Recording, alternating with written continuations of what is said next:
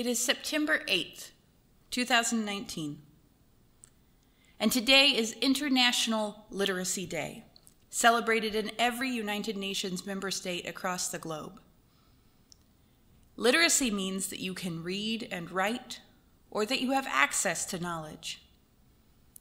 The theme this month at First Unitarian Universalist Church of Springfield is story. Not every story is written. Stories go back long before the written word.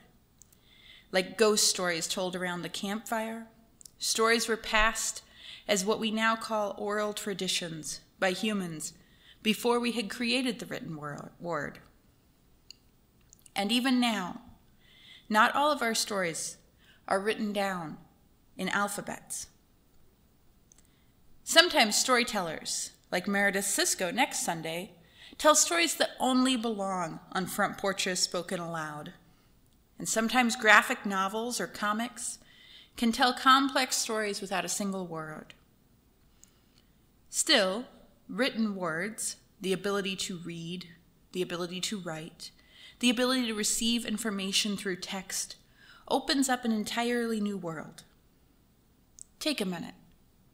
Do you remember the first book you read all by yourself? For those of you who are younger, maybe it is a picture book. For those of you who are a little older, maybe the book that first came to mind was a chapter book. And maybe it wasn't that first book you read, but at some point I hope each of you has had the experience of getting completely and utterly Lord of the Rings, Harry Potter, knee-deep immersed in a captivating story. Today is a day in celebration of the worlds that literacy can create, in the stories it can unfold, but also to the doors it can open. Job applications, instruction manuals, medical information. Literacy changes lives. This year, International Literacy Day is tied in with a different but related celebration. The United Nations has declared 2019 the Year of the Indigenous Language. Just like species of animals have been endangered and sometimes have gone extinct, so can languages be endangered and even forced to extinction. Researchers estimate that half of the languages spoken today across the world will be lost within the next 100 years.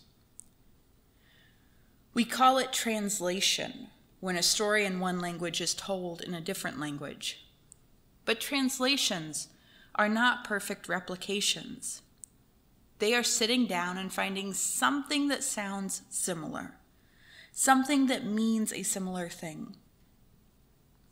But often nuance and depth and ties to other meanings are lost in translation.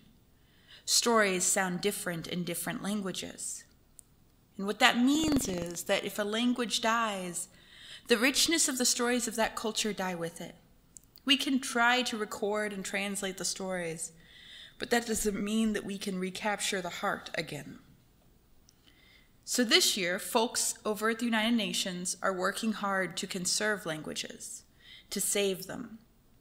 They're doing that by recording and creating learning materials for those languages, by making sure that those who know those indigenous languages have a chance to teach them to children, and by upholding the importance of indigenous languages, as well as the cultural components, like traditional sports and games associated with them.